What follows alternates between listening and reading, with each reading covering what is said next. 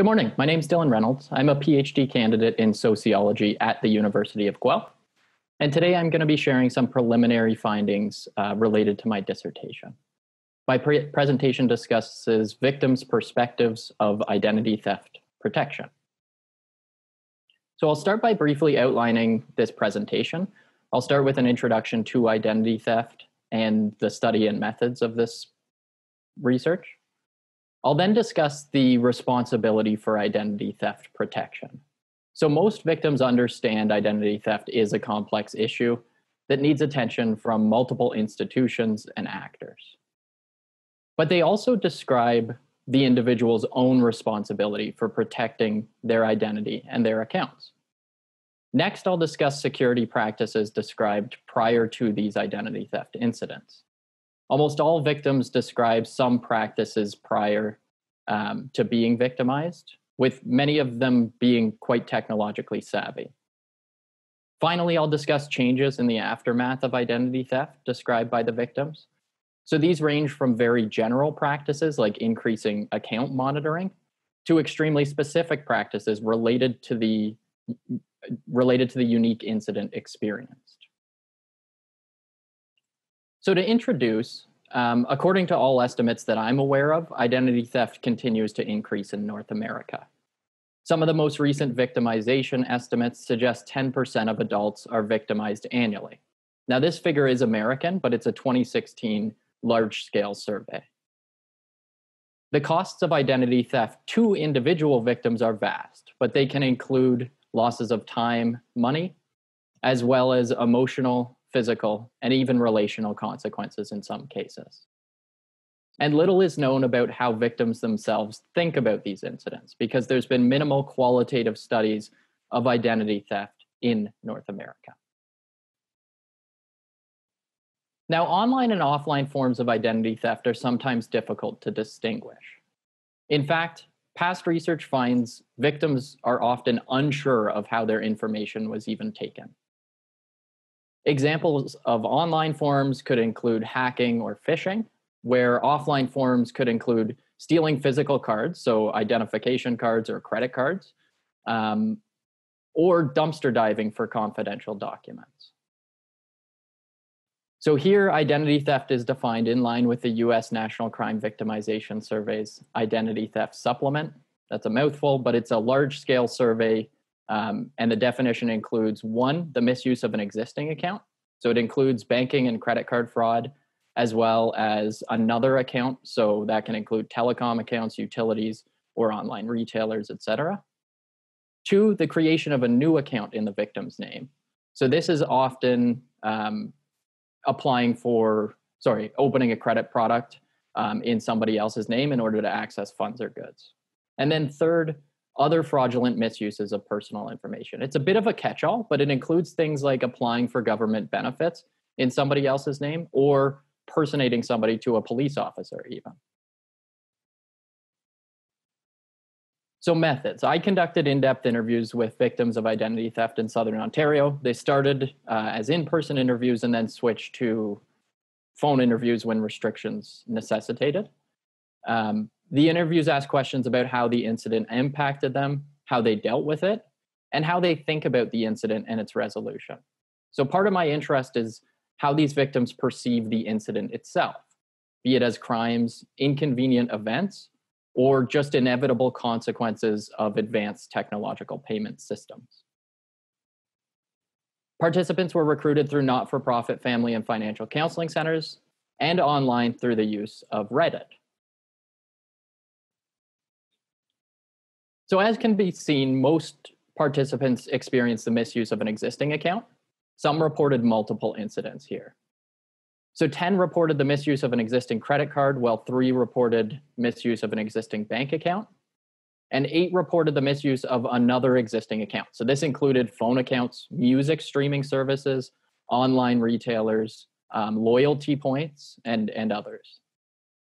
A couple experienced the creation of new accounts, while a couple others had unique fraudulent misuses of their personal information.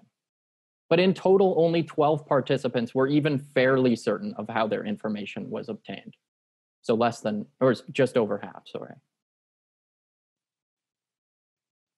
So the interviews start by discussing the participants' own experience. But after I discuss we discuss their specific incident, I ask them a hard question.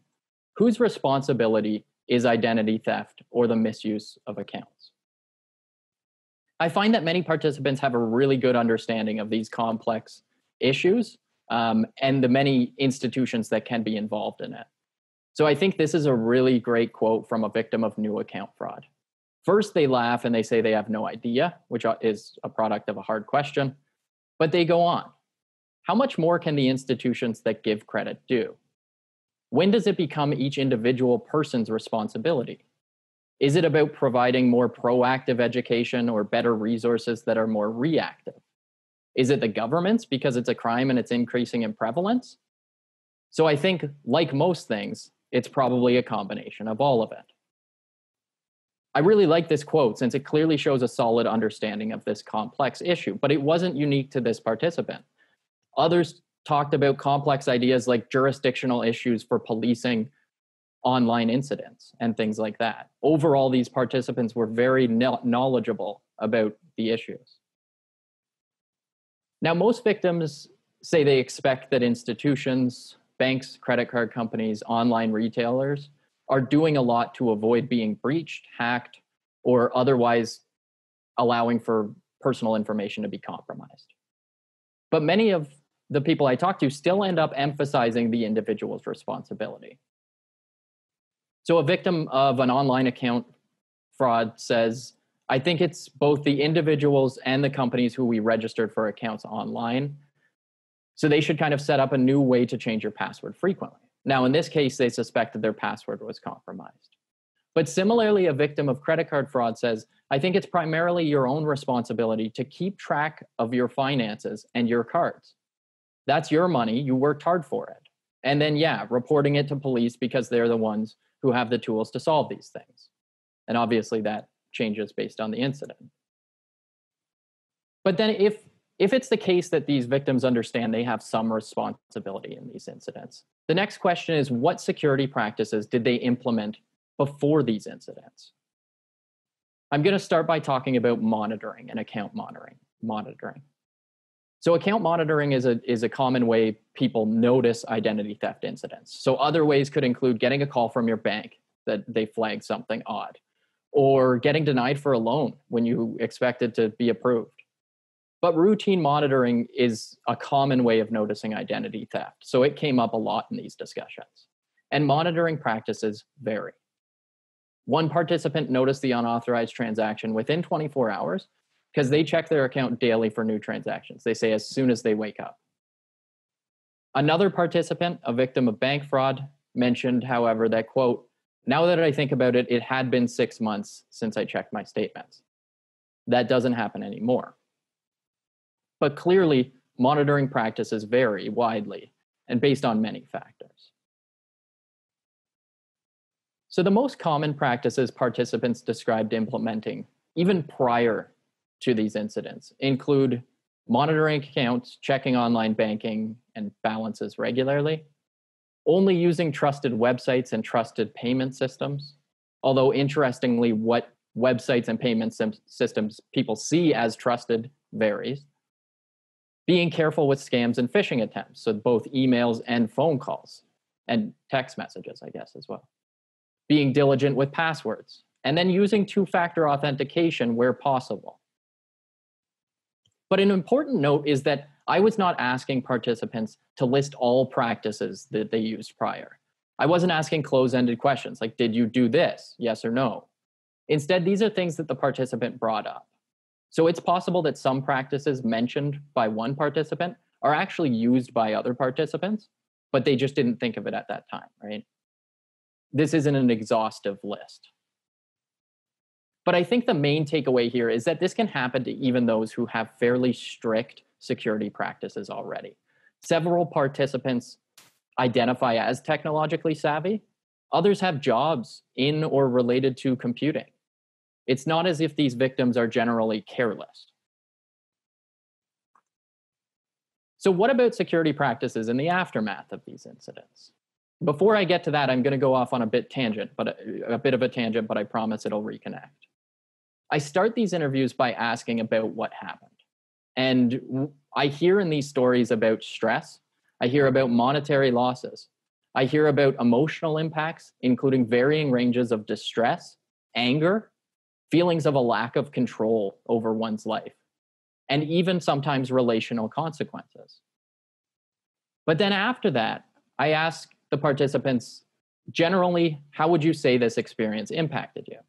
And my goal with this is having them identify to me what consequences were important to them. Obviously, the answers to this range. Some are relatively mundane, with a victim of an account fraud saying, honestly, it was stressful the day of, but I had complete faith in the companies because it was clearly not my fault. Or another says, I think it was stressful, like quite stressful, added to my weekly stress box. You know how we can only deal with a certain amount. Now, I forget if this interview was prior or since the pandemic, but it's certainly something that may ring even more true now.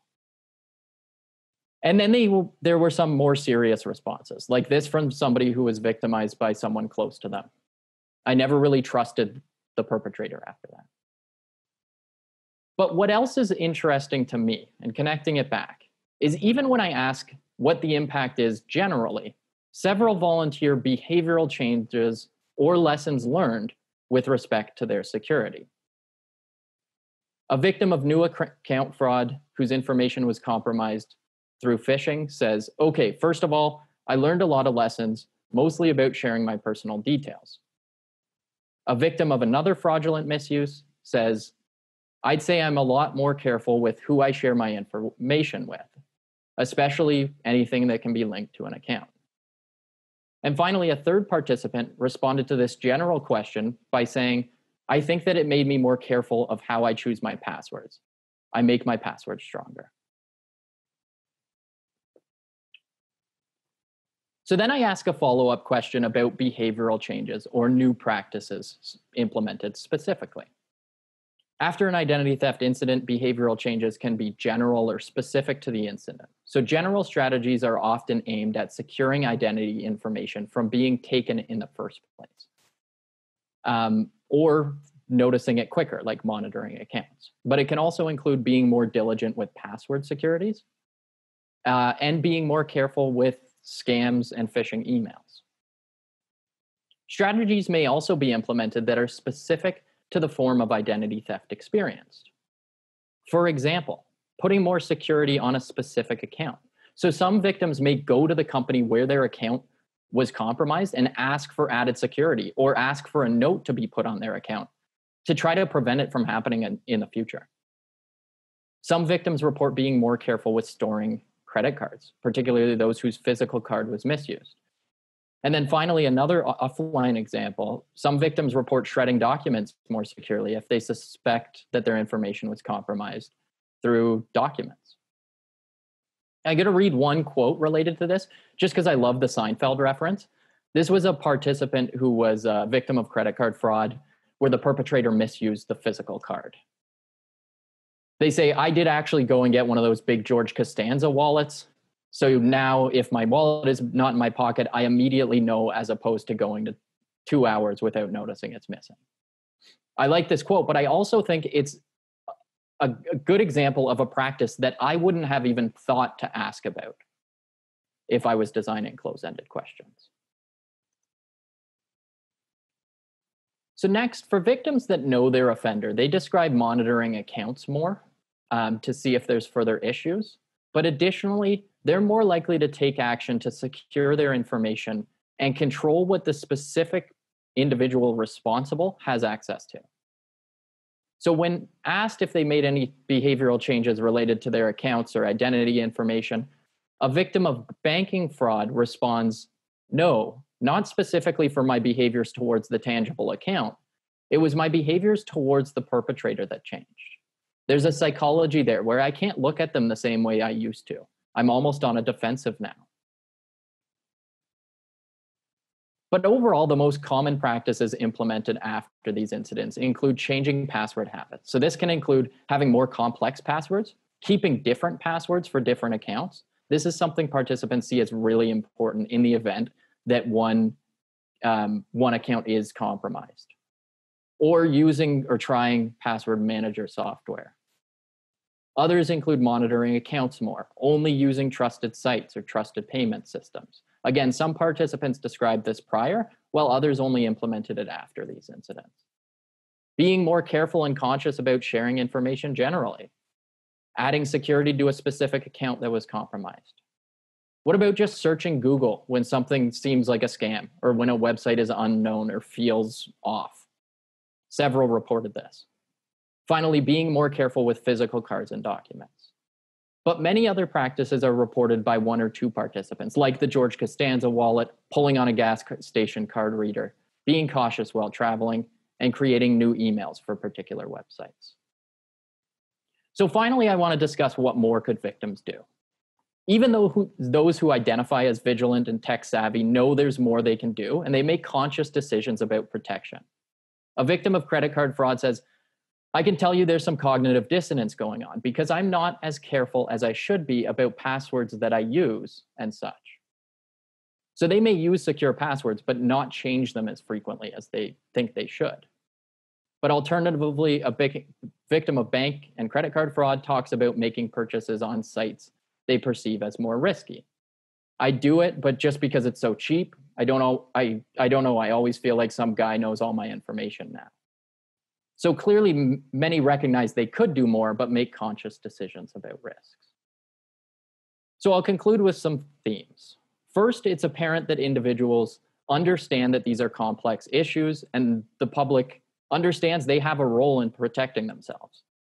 But further, identity theft can even occur to individuals when they have careful protection strategies in place and are knowledgeable about these issues.